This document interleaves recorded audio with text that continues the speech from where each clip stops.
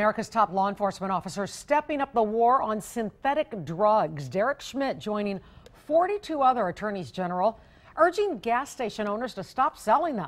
New at 6, Kate Deb Ferris explains why the warning is coming out now. Deb.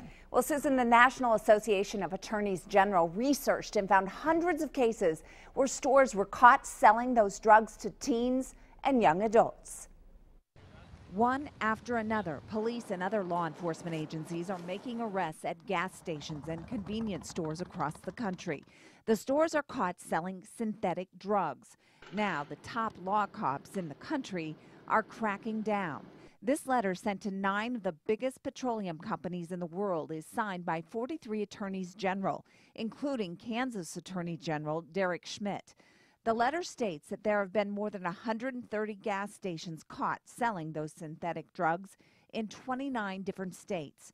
It cites that for the last several years, the number of teens under the age of 17 going to the emergency room after taking the drugs has more than doubled. Wichita Dr. Amy Siri has seen the spike and is very concerned.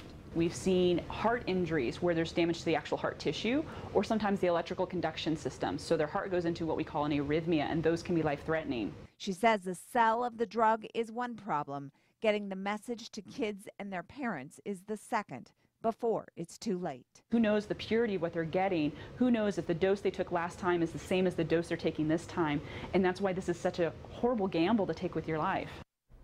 The AGs are even asking petroleum companies to revoke their relationship with any station that sells any kind of synthetic drug.